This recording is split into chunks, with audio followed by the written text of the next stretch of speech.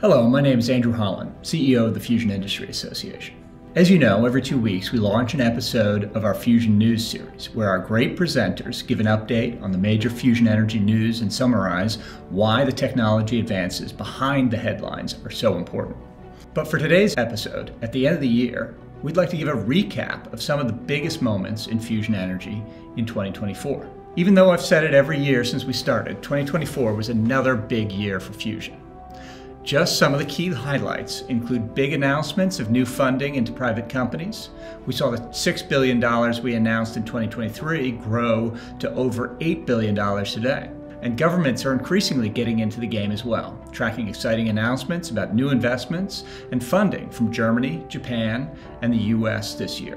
Public-private partnership programs combine the best of national labs and universities with the nimbleness and drive of the private sector. Regulatory bodies have begun solidifying fusion-specific regulations in key countries around the world. Companies are citing locations for first plants, have signed power purchase agreements, and are building quickly. Suppliers are ramping up to support as well. And the workforce is growing. Over 4,000 people are now directly employed in the 45 fusion developer companies worldwide. And since fusion ignition, more energy out than in, was achieved for the first time ever on Earth in December 2022, it has been repeated multiple times at even higher yields. So, to discuss these stories and more, you'll see some clips from our presenters up next. These are just some of the top fusion moments from the year. Thanks, and we look forward to another big year in 2025. 1. Startup Pacific Fusion nabs $900 million in funding. Our first story today is a big one, and centers around the company Pacific Fusion. Never heard of them before? Well, you're not alone.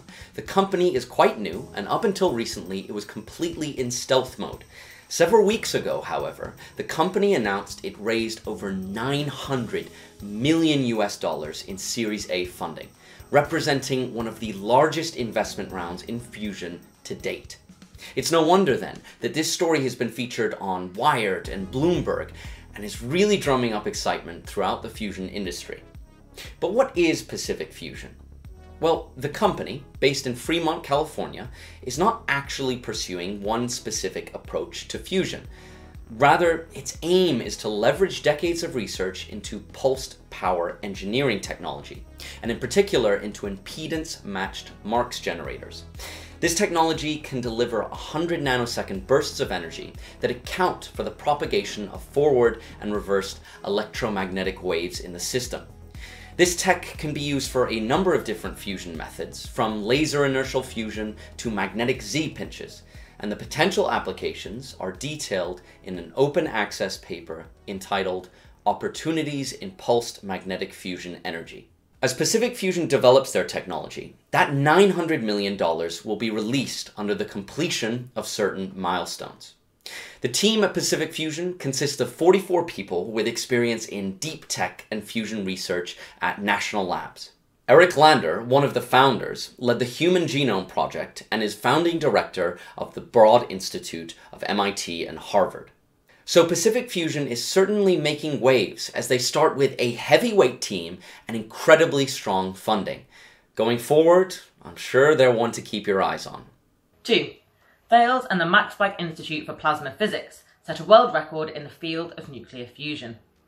Next up is the news from Thales about their collaboration with the Max Planck Institute for Plasma Physics, and the major milestone achieved in the Wendelstein 7X Accelerator project with its TH-150-7E gyrotron. This advanced device reached a total output of 1.3 megawatts in radio frequency at 140 gigahertz for 360 seconds. The gyrotron plays a crucial role in heating and stabilizing the plasma within the stellarator, helping achieve the extreme temperatures required for magnetic confinement fusion. The Wendelstein 7X project aims to deepen the scientific understanding of plasma physics, while advancing the development of commercial fusion technology, which could provide a clean, sustainable energy source. Fusion energy, seen as a critical solution for reducing global carbon emissions, does not produce greenhouse gases, and relies on resources that are abundantly available in nature. As a result, It holds great potential to address both the growing demand for energy across sectors like transportation, construction, and agriculture, as well as the urgent need to cut carbon emissions. Charles Antoine Goffin, Vice President of the Microwave and Imaging Subsystems at Thales, stated, "This technological breakthrough positions Thales at the forefront of high-power plasma heating solutions, essential for addressing the energy challenges of tomorrow." 3. The nuclear fusion industry is having a growth spurt. This story is from Axios, and it summarizes the 2024 Global Fusion Industry Report, which is released by the Fusion Industry Association. Over $900 million was directed towards fusion companies in the last year, and 3 new fusion companies were formed. This brings the total investment in the private fusion industry to over $7.1 billion. Over $426 million of that is public funding, showing the growing role of public-private partnerships. Over 4,000 people are employed by these companies, which is a 34% increase over 2023 and a 300% increase since 2021. 89% of those companies stated that they believe fusion power will be on the grid by the end of the 2030s, and the majority are targeting 2035.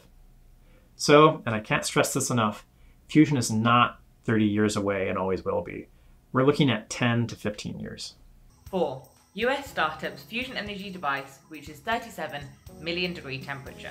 Our first news story today comes from fizz.org about FIA member Zap Energy and their unique sheared-flow-stabilized Z-pinch approach that we've spoken about previously on this channel. For those of you that missed that episode, the technique relies on the conducting plasma generating its own electromagnetic fields to heat and compress it, meaning it doesn't need superconducting magnets or powerful lasers, which are known to be complex and expensive. The news in this case is that Zap Energy's fuse technology has been noted to have achieved plasma electron temperatures of 1 to 3 kilo-electron volts, which is roughly equivalent to 11 to 37 million degrees Celsius, something which only a handful of fusion technologies have demonstrated thus far. To give you a little context, the temperature at the sun's core is around 15 million degrees Celsius. We've still got a lot of work ahead of us, but our performance to date has advanced to the point that we can now stand shoulder to shoulder with some of the world's preeminent fusion devices, but with great efficiency and at a fraction of the complexity and cost, said Ben Levitt, VP of R&D at Zap. They detail all of this in a research paper in Physical Review Letters, so if you're intrigued and want to know more, that'll give you a lot more of the specific details, including how they collected data and measured temperatures. 5. G7 puts fusion forward at the Climate, Energy, and Environment Ministers meeting. The G7 summit will be held in Italy this year, bringing together heads of state from Canada, France, Germany, Italy, Japan, the UK, and the USA. Leading up to the summit, there are many meetings between G7 ministers from these countries who work on specialized topics. On April 29th and the 30th, ministers met to discuss climate, energy, and the environment, and they released a communiqué which identifies actions which they believe their countries need to take on many different topics, including fusion energy. The G7 members recognize that fusion energy has the potential to provide a lasting solution to climate change and energy security. So they've agreed to establish a G7 working group on fusion energy and a G7 exchange to promote a coordinated approach to regulations between the countries. They believe that regulations should ensure a high level of safety, but be proportionate to the relatively low risks of fusion technology. On this channel, we've talked a lot about the importance of getting the regulations right for fusion.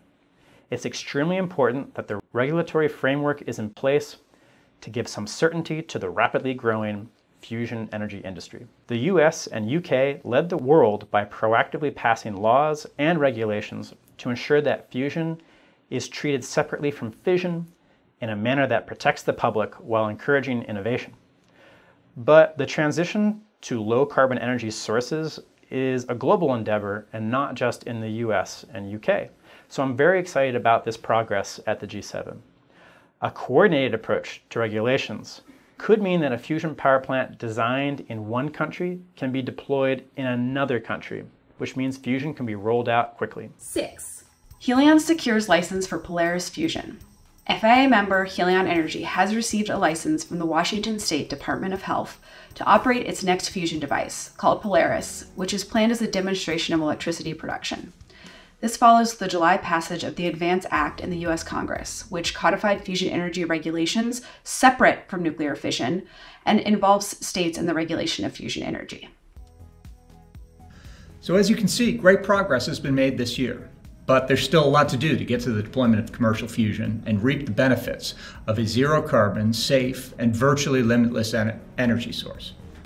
We look forward to another busy year in 2025, wishing you and your loved ones a happy and healthy year ahead. Thanks for watching. You can subscribe to our channel to stay updated on the fusion news developments below.